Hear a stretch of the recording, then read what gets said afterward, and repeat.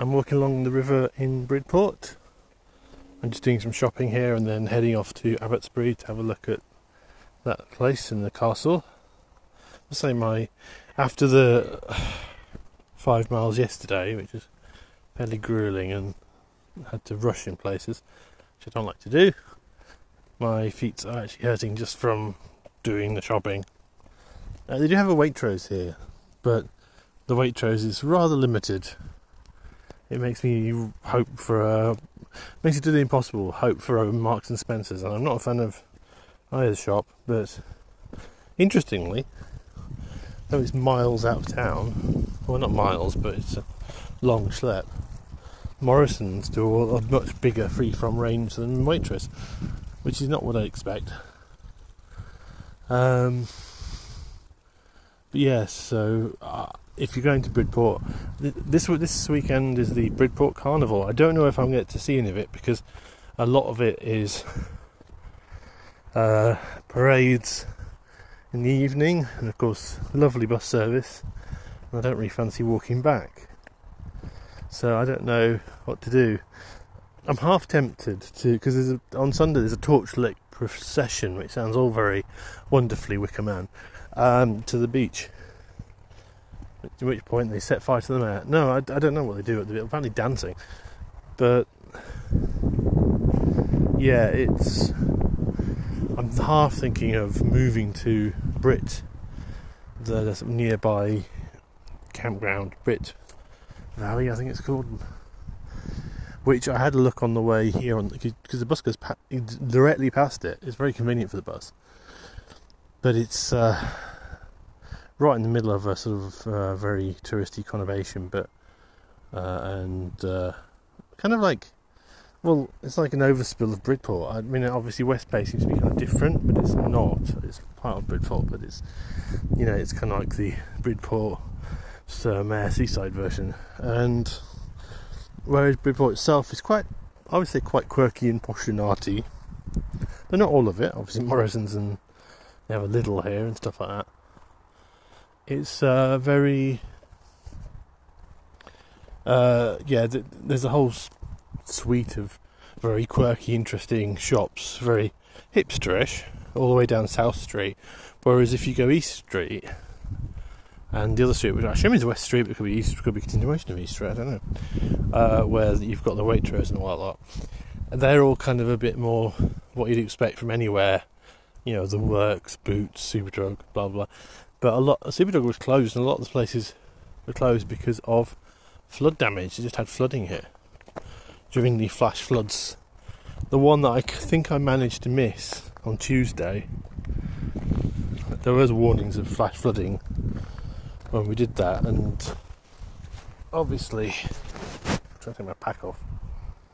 Obviously, when that's better. I've got all my shopping with me, and I'm feeling the pain, and I need to sit down, rest my feet. But obviously, I must obviously stop saying obviously. But yeah,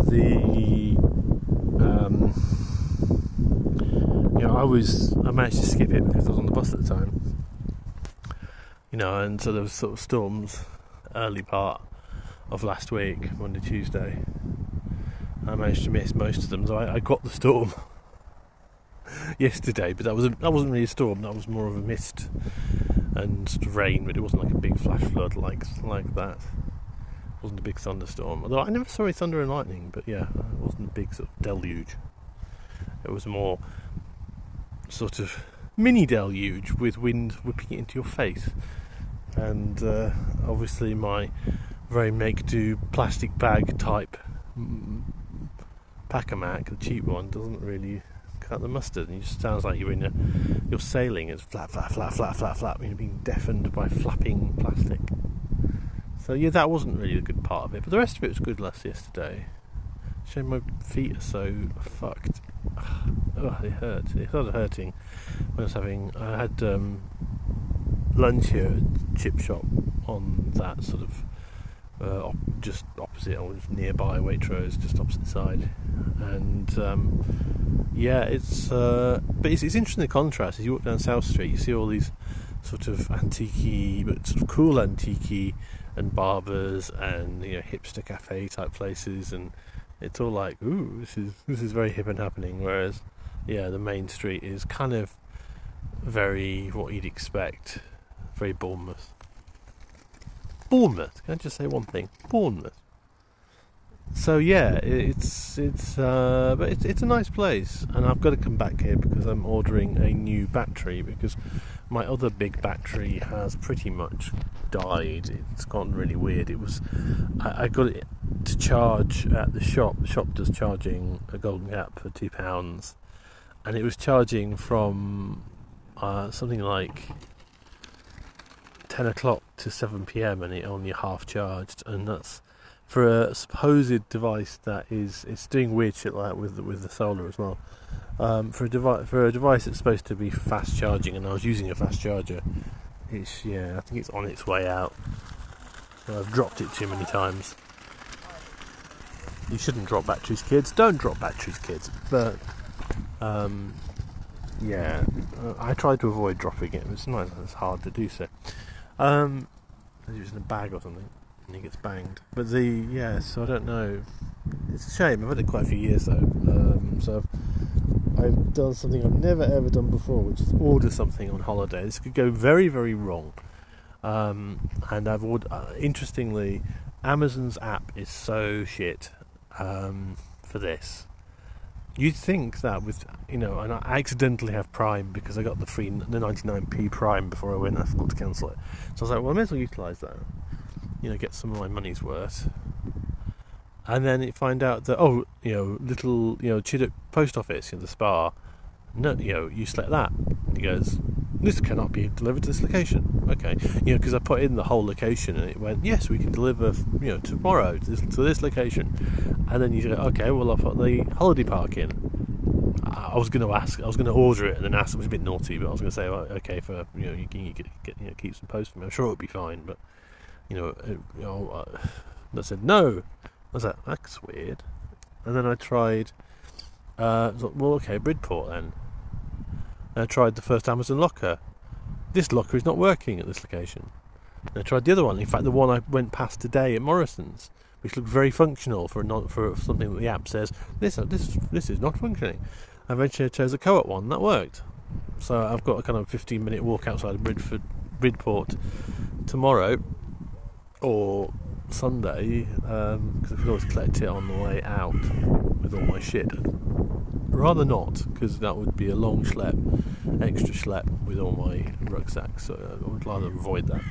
But it depends where I end up. If I end up in West Bay, it's going to be something that I can maybe walk to or take a bus to. So it's not really that much of a problem. But certainly I'm thinking about what to do on Sunday, because I quite like the idea of sticking around here maybe an extra day. It really depends on my feet. Really depends on weather availability. As I said, I don't think Sundays, but you've got this added thing of this carnival thing, so maybe they are booked up over the carnival. I don't know. I would expect a lot of people would go. They've got jobs on Monday, so unless they've got unless it's some kind of bank holiday I don't know about, and that's the one that's end of August anyway.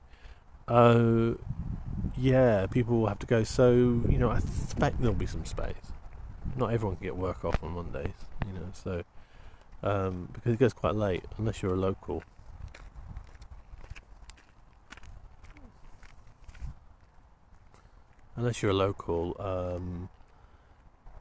It goes on till 9 o'clock or something like that on the beach. So, it's too late. Or the procession. I think the procession, you can get torches from 6, and the procession starts at 7 or 8 or something, and then it goes on till 9 plus.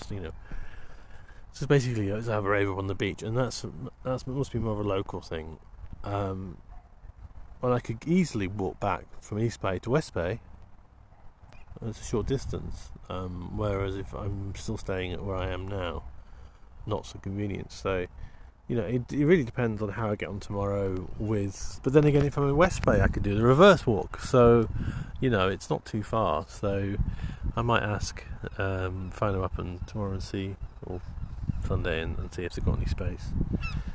The default answer a lot of the holiday parks is no, even though I can fit anywhere. and it's rather annoying because the camping and caravanning places do keep spaces for walkers. The holiday parks don't, even though there's acres of space being wasted by someone awning or whatever, or even not being used at all. I mean, it's supposed to be completely. You only have 5 spaces left on Saturday, and I've got one of the last 5 spaces. We'll see what that looks like. I bet you anything there's lots of space that I could have easily squeezed into. And that's why usually, if you've got a small tent, it's not a problem to drop in on campsites, but that's traditional campsites and camping and caravanning club sites. The holiday parks tend to be a bit more kind of, oh well, someone's going to obviously want a car and obviously have 5 trillion kids and obviously and suddenly have this big demarcation zone around each thing, which is quite funny when I'm in a plot and this little tiny tent in it. It's like you could fit 10 of me in there. Well, we got 10, but that's how they deal with it. Like they sort of, oh well, that's the space, and so they get in quotes booked up, but they're not really booked up because there's 3 metre space around everything, which you don't need for a small tent. I mean, having done the park, camping next to angry caravanners in Castle, I would say there is some argument for separating caravan people from absolutely everyone, because they are angry motherfuckers who are just a real pain in the arse. I mean, you think they're bad on the roads, you should try them in a camping and caravan park. Luckily, the people at were part of the ethos of the camping and caravan club. Were like, no, sorry, you're fine. You're the reason we exist. We'll always be pro-walker and defending me against the caravan people. But they were just like, they had these massive cars and these massive motorhomes or caravans, and they expected to have like 5 trillion room, and they got upset at the slightest thing, and you're like, oh, you are twats, really, you are twats. Sorry if you're a caravaner, but seriously, my experience so far has not been good. Possibly worse than mobile home people. Because I've met some people who are staying in the mobile homes back in Preston, who were lovely. There was a very nice guy called Tony who was very interested in what I was doing, and he was quite cute as well. And he was there with his, his wife and family, and was disabled, but was using one of the strollers and whatever. And we chatted as I walked up to get the bus out there about being an artist and things like that. So they weren't all horrible. It's just my experience in a lot of holiday parks has been the campers are fine, the caravanners are just no one likes the caravan people, and the mobile home people can be kind of like somewhere in between. They can be very standoffish or very friendly. It's very difficult to know. So anyway, oh my god, 30 minutes, and I've got to try and get the bus to Abbotsbury. I was having a rest, really. But yeah, no, it's nice in Bridport. There's some sort of interestingly funky, sort of small, independent-y type business stuff going on, and some art stuff as well. It's not really Folkestone level yet, but you can see some of it there. There was a weird bit of art going up Golden Cap, done apparently in something to do with the local primary school. I almost drew it thinking it was a natural wooden. I was like, that's such a strange shape for a fallen tree, and I realised, oh no, it's joined together. It's a sculpture. I was like, no, I'm not interested now. And I went into a gallery here, and I was like, the artist is there, she's talking about her work, and I was like, yeah, I better get out of here, because I just took one look at the work and went, oh dear. Sorry, artists can be very judgmental. I was just like, no. Yes. And I saw another one who's a guy who's doing ink and scalpel drawings, obviously basically from old photographs, or they look like old photographs. They look like old kind of like daguerreotypes. Very realistic, incredibly hyper realistic. and he did abstract. The abstracts I really like. I was like, oh, they're interesting. I assume he's doing the other stuff for sale, but it's obviously from a photograph. And I'm not a big fan of people working from, unless it's somewhere you can't go to, or you can't draw, or you can't visit. I think working from photographs is just a bit shit for an artist. I think you've got to go out there and experience the real thing, because the real thing is always better. I learned that in the lockdown, that the portraits I did, the online stuff we tried to do with live drawing and whatever, it just wasn't the same as something that's three-dimensional, because you get to know the person, you got the personality of the person coming through, you've got all this extra information as they move around and who they are in that space, about the thing in that space. And it's much more than just have I got this line right and the shape and the form. There's all this extra stuff which we pick up as artists, all these extra things that we do. It's not feelings, and also interaction with the subject, whatever it is, and the passage of time. So it's a lot more than just representation. Anyway, I'll shut up now. Yes, I don't like days like today, when the vagaries of limited public transport get in the way of me doing work. Because by the time I finished in Bridport, it was like 2-ish, 3, and I was like, I'll go up to Abbotsbury. There are buses going from Charmouth at sort of 7-ish, so there must be buses coming back. Yes. No. Well, kind of. I think the last one from Charmouth is something like close to 8, whereas it turns out the last bus you can get for it's not the Bridport part that's the problem. You can get later buses to Bridport. What you can't get is for some strange reason, the last bus towards Chiddock and Charmouth Way from Bridport leaves at 6:30. And so what I should have done is done the Abbotsbury stuff first and then headed back, though actually going through Bridport looked like the Waitrose was shut at 6 o'clock maybe. So yeah, it's because that's what I was thinking. Should I go to Abbotsbury first and come up? So I got to see the Abbotsbury they call it Hill Fort or Castle. Around here they kind of call things castles, and you have expectations of stones, and that's why they've changed it on the sign to say Hill Fort, because that's more accurate. Because I arrived and went, oh yes, it's that kind of castle, like Maiden Castle. So that works. And I was about to do some work when I actually went, I'll just double check the timing, and I was like, and suddenly had to scramble down to the bus stop, which of course doesn't have a bus sign, which is always fun. And then realised I just missed the one before, but there was another one, and that was the last one. And I had half an hour, so I sat down and did a landscape sitting on the ground, looking through I should have put it in the work really, looking through a rusty gate, because that was the only place I could sit down.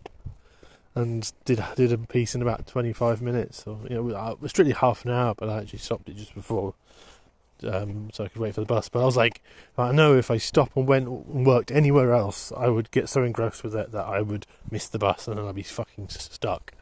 Because although it's probably a short walk from Bridport to Chiddock. It's just something I didn't want to do. My feet still hurt, so it's not like it's millions of miles, but it's a fair few miles. It's a few miles, so it's it's like 2. I don't know. Maybe it's not 2 miles. It's maybe 3 or 4. So it's not an impossible taxi journey or whatever. But as it's carnival time, it's Bridport Carnival this weekend. I'd rather not rely on taxis during the carnival weekend. That might just disappear, and not be available.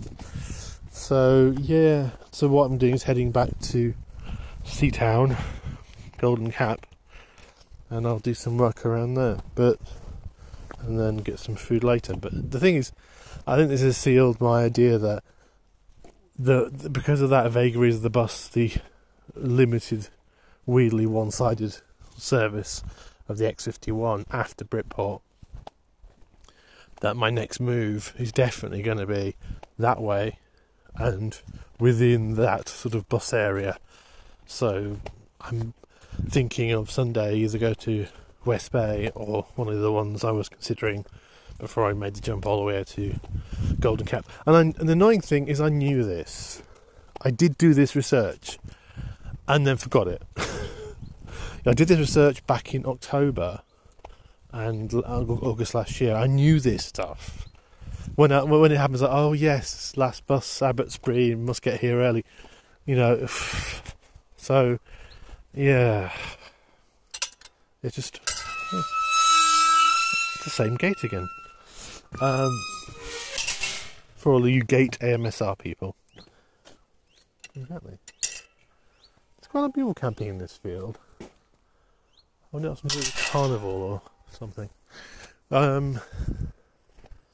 Yeah. Something nice is a lot of people camping in the other fields around. No mobile home camping, maybe to do with that. But yes, it's... So, I mean, depending on the carnival, it might be impossible to get a place in West Bay. But as I said in the previous bit, I would be surprised because very few people are going to wait around until 9 o'clock at night and then have a drive back home and pack up their tent. Unless they've got the day off the next day, you know. So the likelihood is people will come down on a Saturday and a Sunday daytime and then go home. Or, you know, if they're staying here for it, and go home and miss the torchlight procession, which is a bit that I'm interested in. And also the procession tomorrow, if I might catch some of it, because I'm planning to walk that way, but obviously because of all of this I have to make sure I start early and not piss around on the campsite like I did have done the last couple of days. So it's just frustrating because I wanted to do more work, I wanted to get more stuff done, and I was just about to try and do something I've never managed to do before, which is I was trying to paint Chimalize. This is the thing. Neolithic earthworks is an interest of mine, but they're impossible to depict because it's just like lumps in the ground. There's nothing. So most of the time there's nothing there, unless it's stones, you know. But yeah, the sort of earthworks don't really do very much. Maiden Castle is probably big enough that you could, you know, see something in it. But most of the time it's like, oh look, it's a bump in the ground, and oh look, it's a ditch. Right.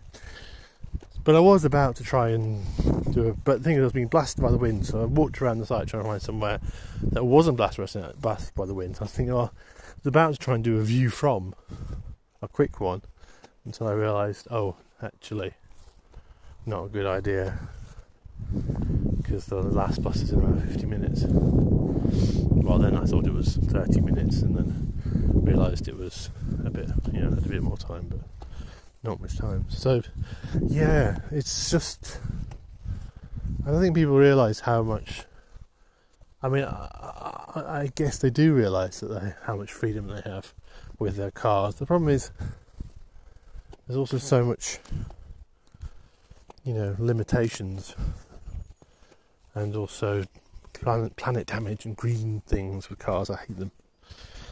But, you know, I wouldn't drive. I think I wouldn't drive now even if I could. I mean, I learnt 3 times. Well, I did the test 3 times and failed 3 times. But I do actually know how to drive. I'm just not very good at passing the test. I know this because I did both. I learned on both automatics and petrol cars. Diesel automatics and petrols geared. And, you know, I knew how to drive. I do know how to drive. I just get too nervous for the test. And then it got to a point where I was like, I moved to London, and I was like, well, why? I don't like driving. I never liked learning. I didn't like driving. I just think it's horrible. So Bring on the self-driving cars, I say. But even then, I would be unhappy with having a self-driving car unless it's somehow not like, you know, like I was looking at the people opposite the bus stop who have a cottage right next to the road, and the road is a classic sort of Dorset motorway, so 2-lane, but you know, a car every second. That's pretty horrible to put on anyone. I'm not really happy with that. Anyway, I've got to go and do some work. I might post it's part of this or not. Probably do post the quick 30 minutes that I did. I also did a drawing in afternoon. I also did a drawing in a quick drawing as the bus, similarly as I was waiting for the bus in Bridport of the clock tower, which I might go and finish at some point, or I might not. It depends, again, if I get stranded in or have time in Bridport. But I have to pick up this Amazon thing, so I will plan to be in Bridport tomorrow at some point. Even if I walk there, I mean, the kiosk is 24 hours, so, you know, I can get there whenever. So that's if it arrives. Or I'll do it on Sunday when I go through. I'd rather not do that though. But, yes. So, hey. That's a lot busier now than the campsite. Obviously, maybe a lot of people coming for the carnival.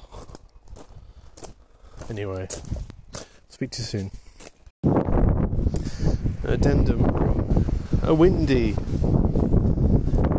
hill above Seatown on the way to Thorncombe Beacon the next day. But last night after the bus sort of panic, I decided to do some work on the beach, and that's the image you can see in the details. It's a graphite. I tried to use the non-water soluble graphite and got them mixed up, so I ended up using the water soluble graphite, because the idea was to use the graphite and then lay over some watercolour, and then it ended up being like, oh dear, it's all mixing, it's a bit more darker than I thought. But that's the Lyra water soluble 9B. And there's another piece, an ink piece.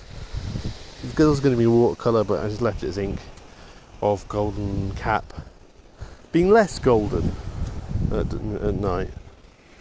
I got very cold. It was, even with my fleece on, I got very cold on the beach, and so I sort of called it a day.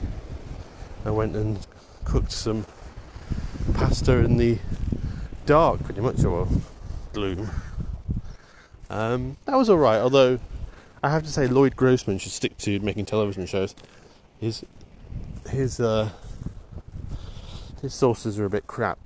And they were okay, but there were lots of lumps of vegetables in them and stuff. There was a bolognese, it was all I had in the spa shop at Chidiock, which annoyingly then I went to Bridport and thought, well, I could have got it here, but actually the nice mushroom sauce that I got from M&S, ooh, I know, posh. Well, the thing is, if I'm fucking slumming it, which I am, then I have to take nice food. I'm not going to have bargain budget food. If the avoidance, if the whole point is to avoid spending money on pub meals, which I've done, bar one. Very good. I had a fish and chips yesterday, but so I've been very good at not eating out. Then make sure it's tasty and nice and not shit. So I've been sort of upscaling the food options where I can. I mean, Bridport really needs them. Doesn't seem to have M&S. And I'm surprised the little Waitrose, and it was very little really for Waitrose. I'm surprised they didn't have. All they had was tomato sauces, all tomato sauces, like Dolmio, their own. It's all the same stuff. So but I really there was very nice. What I got in M&S in Weymouth is this mushroom pasta sauce. It's really lovely. But I'm not. It doesn't seem like Waitrose, or at least all small Waitrose, copied it. And I've got far too much pasta now, so I might need to get some more sauce. Because I went to Morrison's and got this box of pasta, gluten-free pasta, because again Waitrose only had the fusilli, and I can't stand fusilli. I can get fusilli at the Spa here. I don't like the texture, but so, and then there's like 5 minutes. Oh, that's all right. And I was like, I poured it into the bag because the box was going to fall apart in about 5 seconds, and it was like, oh crap! I've got a lot of pasta, so I better like pasta. But yeah, I've been partly here just eating lots of things, trying to replace them, but also just kind of reducing how much crap I have to carry. And still the camping gas goes on. It's like, really? It's a lot lighter than it was, which is good. But still, it's like, of all the... Anyway. So, I'm going to post this episode. I have to say, last night and this morning is just... I don't know. I think after Golden Cap and the drenching I got there, and then yesterday's sort of bus chaos, which means that I'm going to try and move, as I said, the other side of Bridport, so I've got at least got the 7 o'clock-ish buses. But yeah, I don't know, I hit a wall. I'm not totally sure why. Kind of why am I doing this? Kind of depression wall. There are a couple of reasons for that. Some personal, but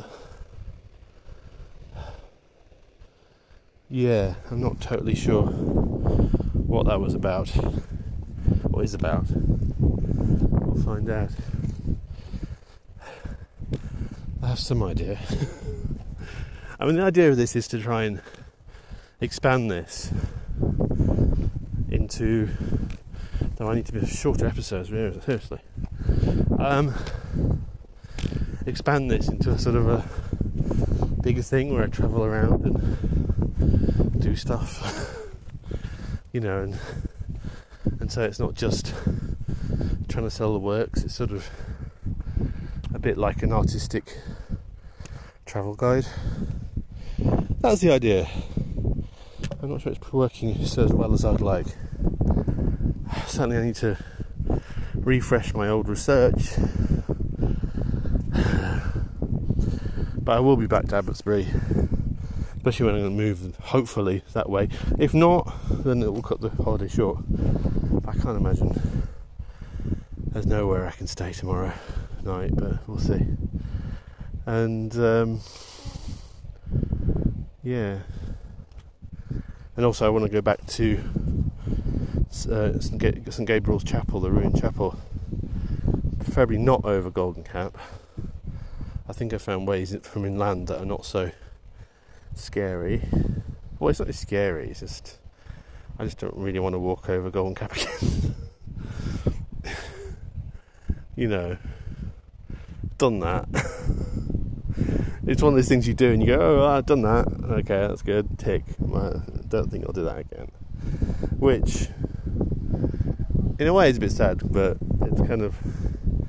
it's that kind of walk where it's like, yeah, I'd rather not do this again, but it's not so horrible like it's, oh my god, but it's like just a bit too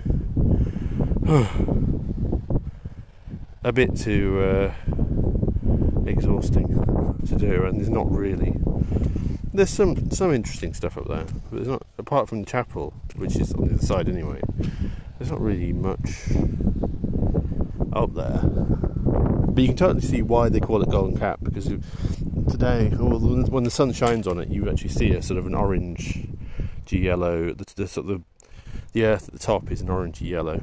I'm sure the geologists will tell you why, but yeah, that's why. I assume, but it's the obvious answer. That it's got a golden cap. It's got this sort of yellowish, just sort of orangish top to it. So anyway, I'll shut up. This is going to be another long podcast. Sorry. I'll stop apologising for that and try and make them shorter or more frequent, one of the two. But this one got delayed because of I hadn't taken pictures of the work from last night, and I hadn't taken pictures of the work I did from the bus, which was going to be the episode artwork, but then I decided to do the image of the dinghy on Seatown Beach, which, by the way, looks like it says 989 8. But it's actually upside down, so it's WH Weymouth. And then same round, so it's palindrome and that bit. But yes, I'm fascinated by that dinghy. There are a couple of dinghies on the beach like that. So anyway, I'll speak to you soon.